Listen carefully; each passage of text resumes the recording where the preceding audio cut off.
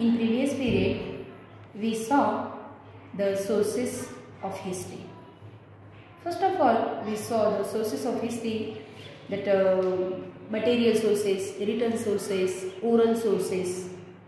So today we are going to see something about oral sources. What are the oral sources actually? That orally, not a written, but the oral sources are there. See, oral sources. First of all, that inspirational song. As you know that when we are going to learn about the modern Indian history, modern Indian has history, in that our Indian freedom fighters, they fight with British government, and it was not easy to fight with them and get the freedom. It was not so easy. It was too long period that they have to fight against the British government or British people. So when they get collected, so they, the collection of the inspirational songs inspired them to make fight against the British government.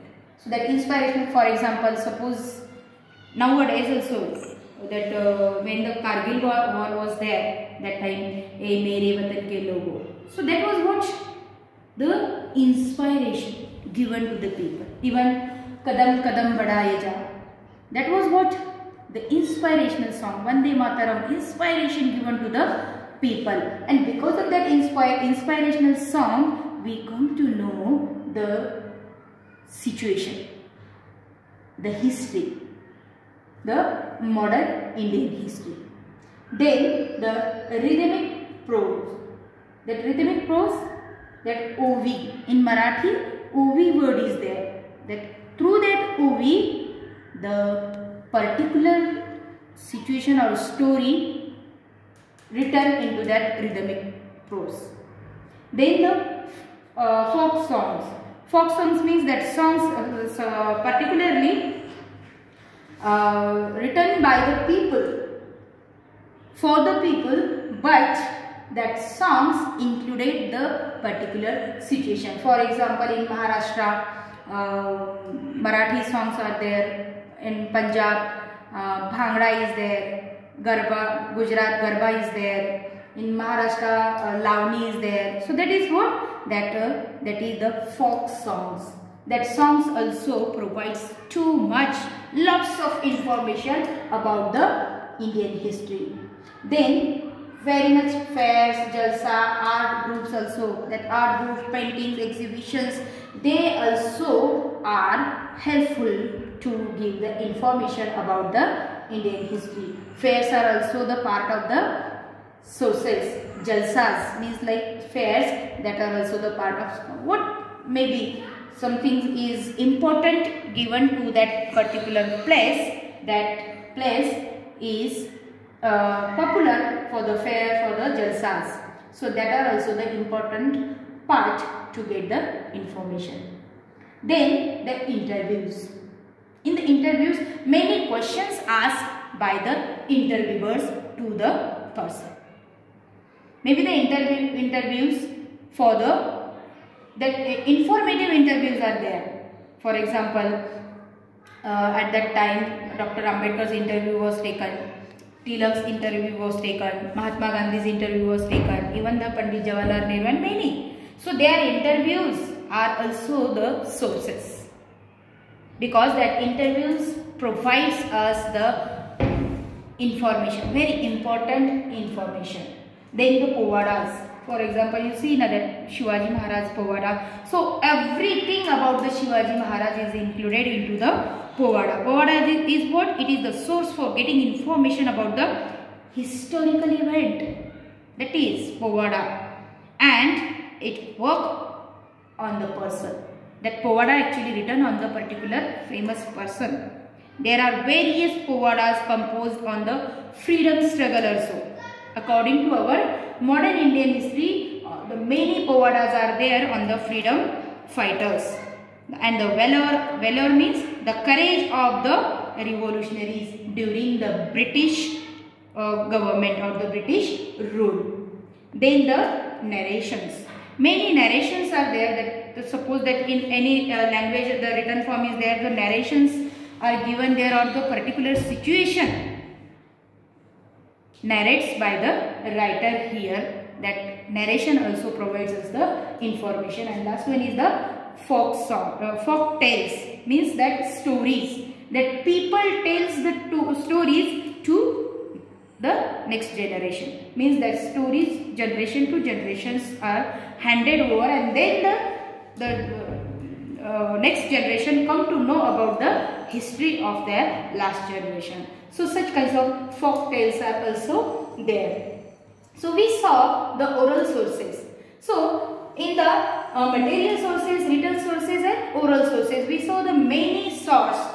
But then after there are some video, audio and audio visual sources also. We have seen the many clips about our freedom fighters, about their speeches. How that speeches? Because of these audio visual or audio video techniques. So in modern period, the techniques get developed like video and audio also. Sometimes it will get said, Dada Phalke is the example that who provides that films for the to get the Indian history information about the history, because of the film, because of the photograph, because of the recordings also. Photographs are also the important sources. That photographs also provides us information. We can see their living style, we can see their dressing style, we can see their food, even everything, what kind of language or what kind of traditions they followed. So that also we can see through the photographs. And recordings are also the important sources. Through the various recordings, we come to know that about the reality or the facts.